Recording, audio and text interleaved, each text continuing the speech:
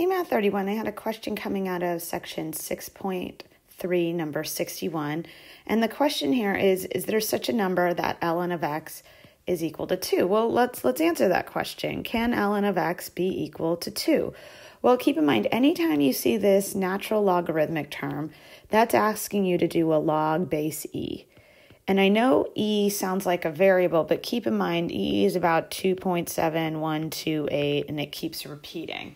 It's one of those constants in math, like pi, right? We're always really solid with pi, 3.1415. Ooh, technically these should be approximates.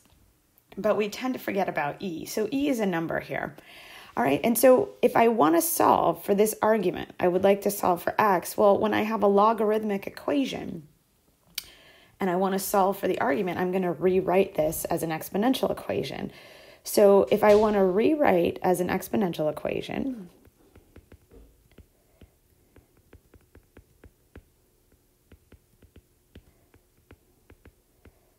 that means there are basically 3 circles I have to fill in. 1, 2, and 3.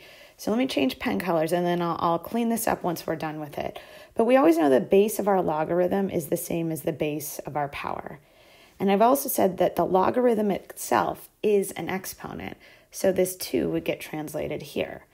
And then that leaves the argument to go here. So if I rewrite that, I'm looking at x is equal to e squared, and there it is. I have solved for x. So what is that number that will let ln of x be equal to 2? Well, if x is e squared, we're looking at it.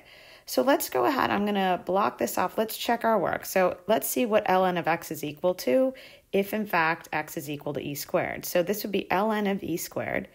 So this would be log base e of e squared.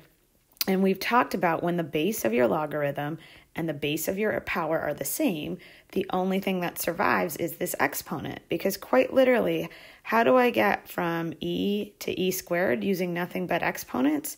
Well, I need an exponent of 2. So this whole thing simplifies to 2. And so I've verified it. All right. And that's how you do number 61. All right. Thanks so much. Bye.